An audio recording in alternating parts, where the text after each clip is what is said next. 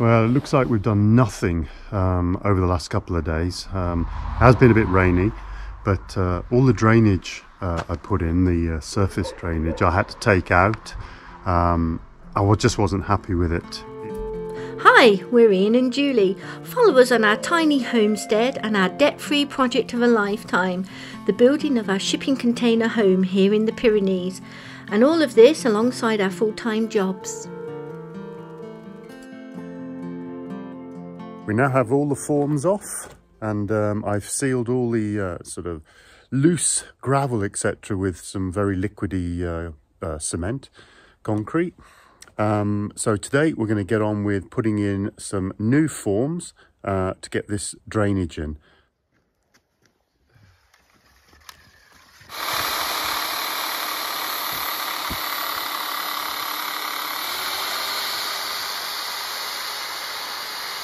I'm just setting my square to 2 centimeters, 20 mil, and that is going to be the lip I'm going to have.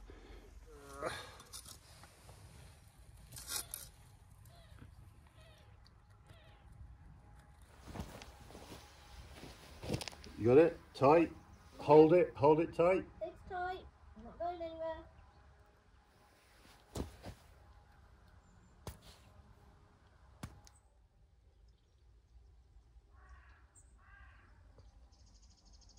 So the drain is 120, so I'm going to have that 10 from there. Or do I have it 5? 10 would allow a slope. 5 plus the 12 is 170, and then 10, 27, maybe 30. We do the form at 30.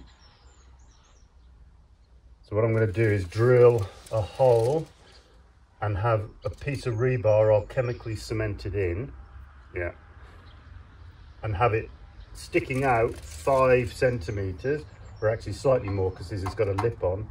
That will, I can position that against the drainage, and then that one I'm going to have right in the center of that. I'll mark down 5 to drill.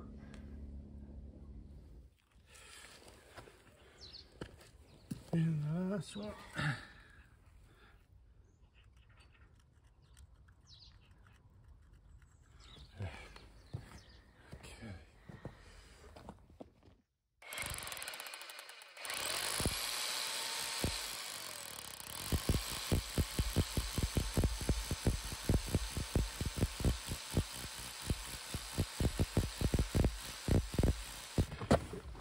So 10.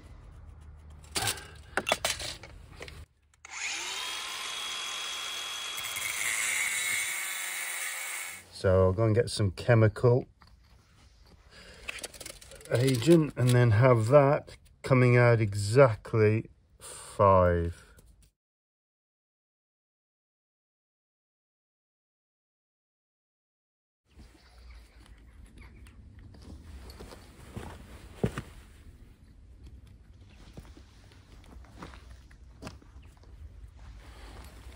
I'll measure these more accurately later, just getting them out of the way.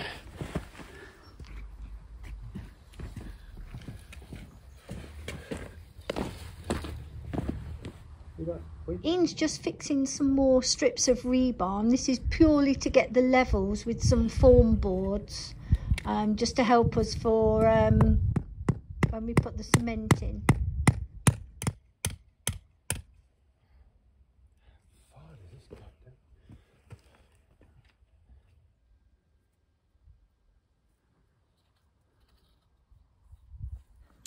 We've just put the rebar sort of stays in for the forms.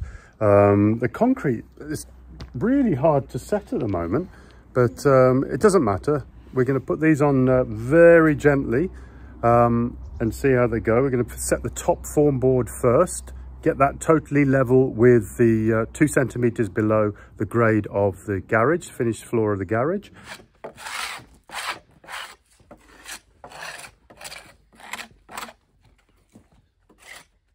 Yeah, before I do anything else, I'm just going to scrape away this bit of concrete that I put in yesterday, because I want to put a board up against that to form the end board of this form. So I can redo this a bit later. It's only this side, while it's still not set too much.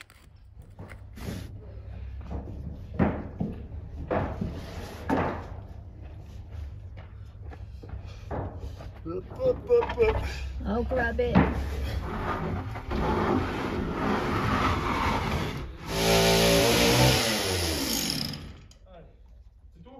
Oui, vous payez combien pour ça?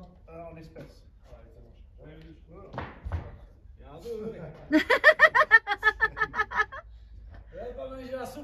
Oui. Flex them muscles. Oh, Messi.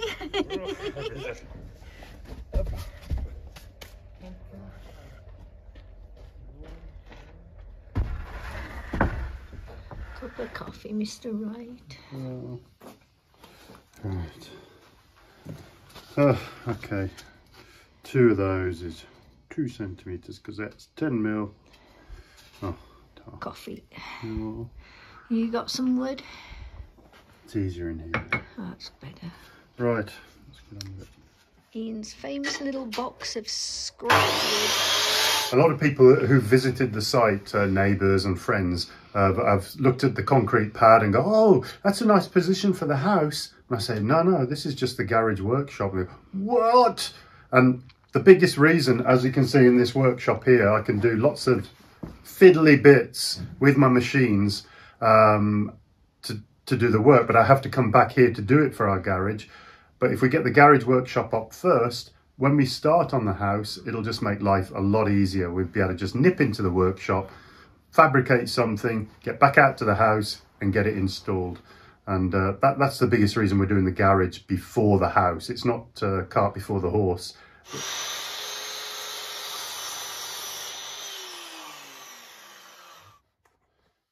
No, don't do anything yet. Teach me never to plug my glue up.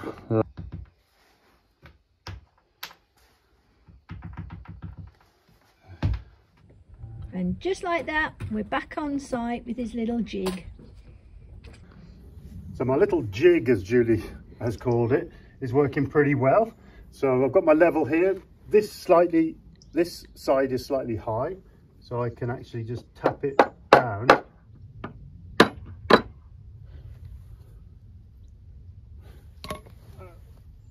That's pretty much it. Tighten him up.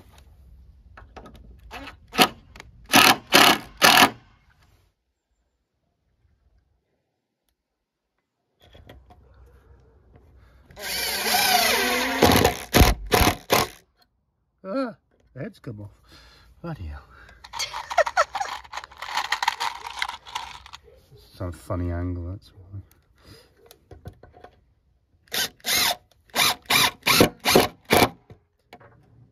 Tell me when. Yeah.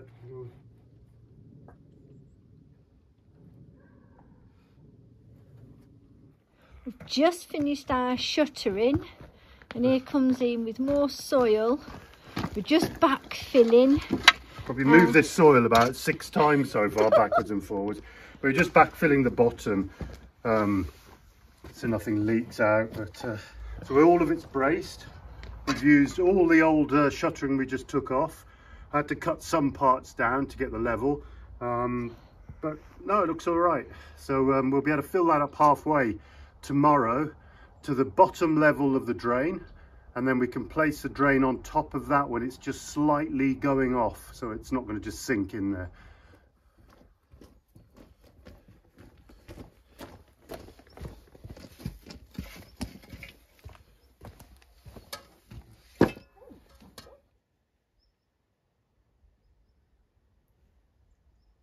just below those two boards in the sand, that's our deep drain that will come from the back of the wall. There's Tyson eating, and just below his food there's 4 little baby bumblebee mice. They're waiting for him to drop food.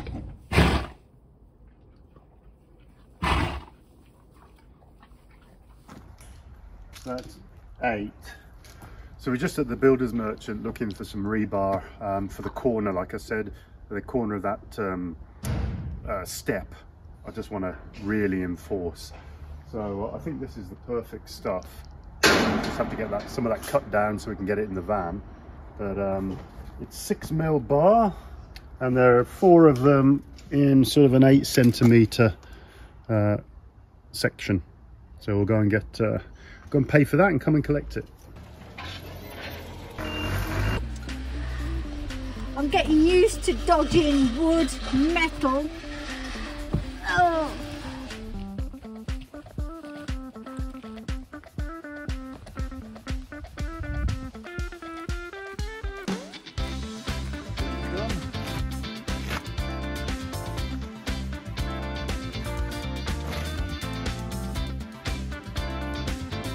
So that's 12. Plus 5, 17.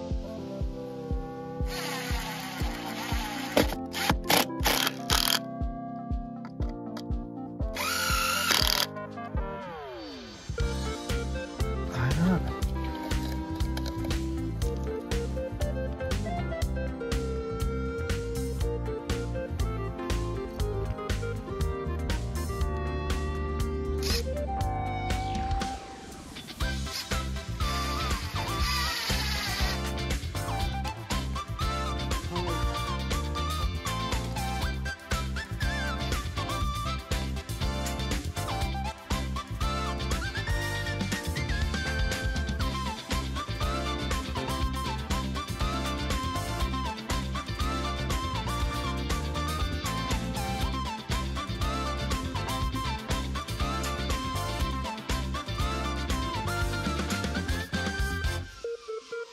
So this system requires it to be dead level. So between, I think there's a slight slope in between. So I'm just going to slide this along and make sure.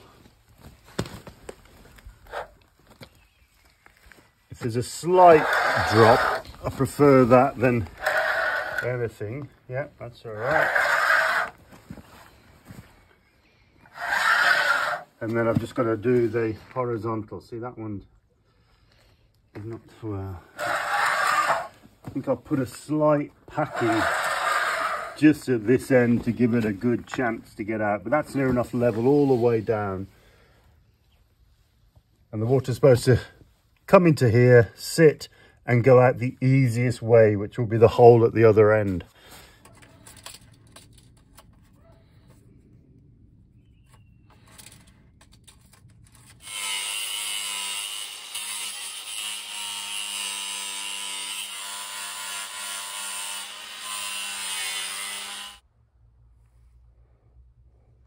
For there. So that's that.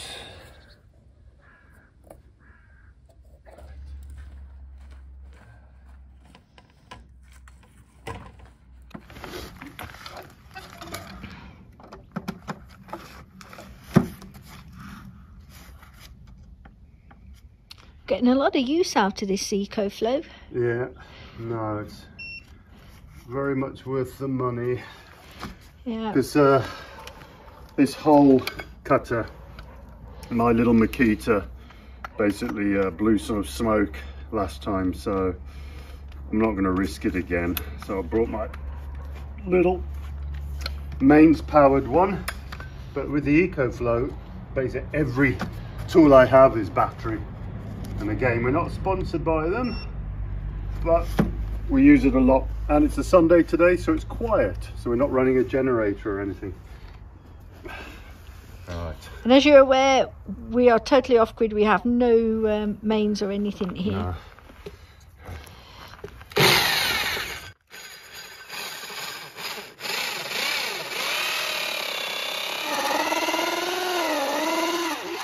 getting a lot of smoke on this, but it's purely because the wood is so wet.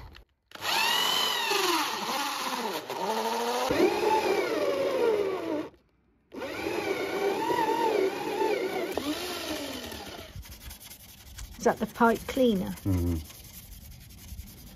All the fly poo off. Put in the comments if you get fly poo. Oh gosh, yeah, this is really weird. Little fly dots everywhere, on the cars, on the windows, on the plastic, you know, the walls, everything. Little dots of fly poo. Never had it when we lived in the UK. Never saw fly poo in my life. And Holland, we lived in Holland for a while.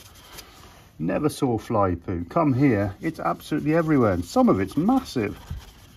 French cows. That's what this is here. These little dots are all fly poo. So this is the piping's going to just glue and join on to the last portion of the drain section.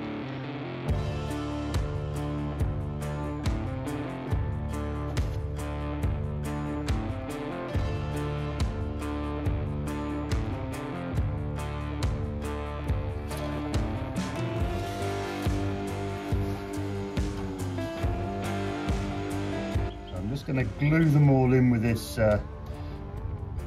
glue waterproofer and then go back and finalise the seal.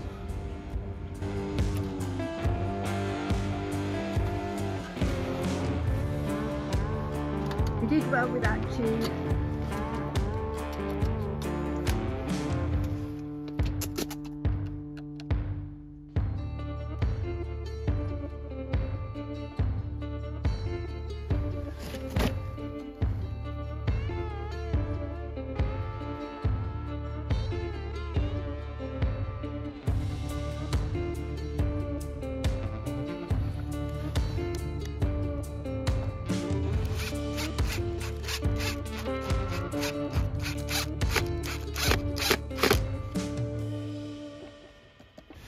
Give it a bit of drop.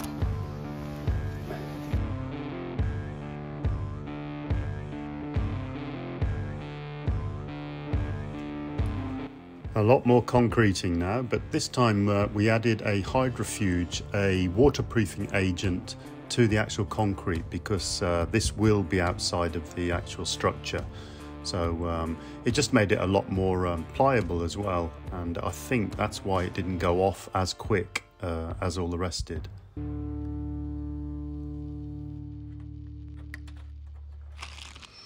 This part here with the little pipe, plastic pipe, is just underneath the level. This is going to be protected with a big post anyway, so nothing's actually going to drive over it, but just to protect it a little more, I'm going to put in just a tiny little bit of chicken wire mesh, and that'll just bind the concrete off from the top of it.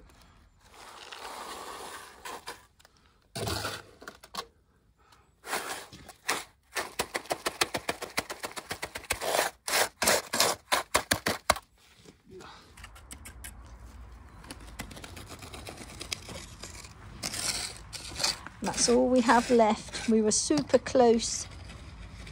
Julie's just cleaning out the excess out of the trough. We've still got to go all over this with a mag float. It's just too, it hasn't gone off enough yet.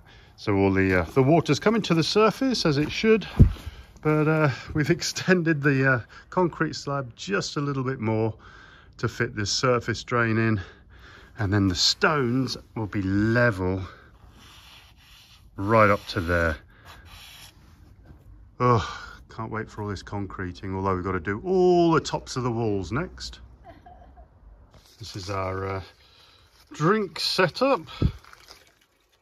This in here. Julie was late, hence this is the peace offering, because her tooth fell out. So this morning, well, actually I found it in the glove compartment of the car. She was trying to hide it. She was trying to hide it from me, and then I found it in there and I was just about to throw it away. But she's actually had it glued back in this morning.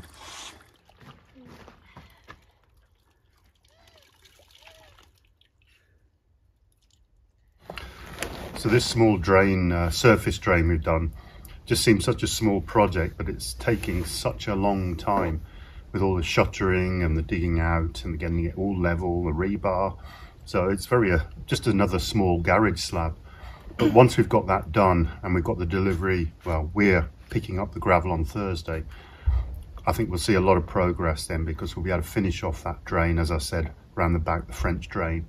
And then after that, we can get up with erecting the garage, which is going to be the fun part. I've been stuck in the ground for too long. I want to get out of the ground properly and start on some proper engineering work. But at least it stopped raining today. Yeah. We are playing catch up every other day with the rain. We're getting a fair share of it now. Merci. Well, we've been waiting a little while for the concrete to set more. Now Ian's just going along the edge with, it's a round edge, it just gives a nice round edge effect to the concrete.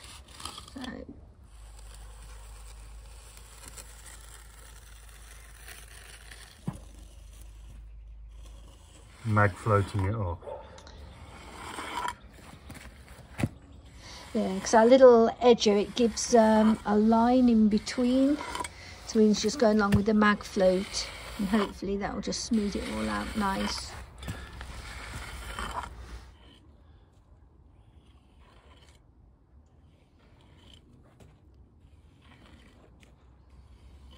Last bit.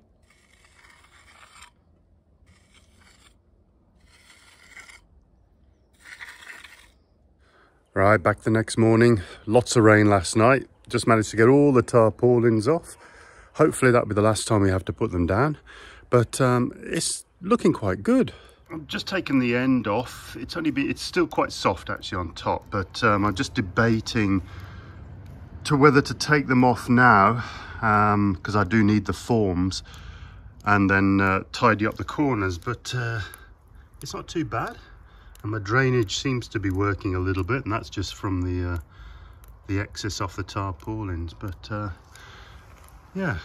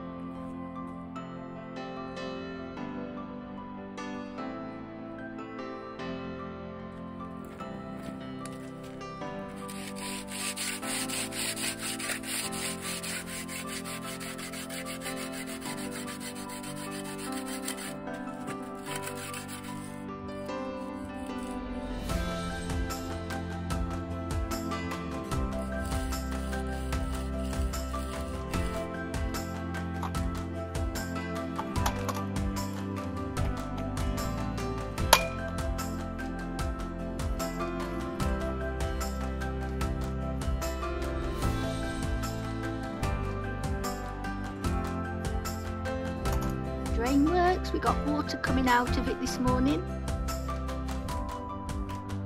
Now we've got all the tops on.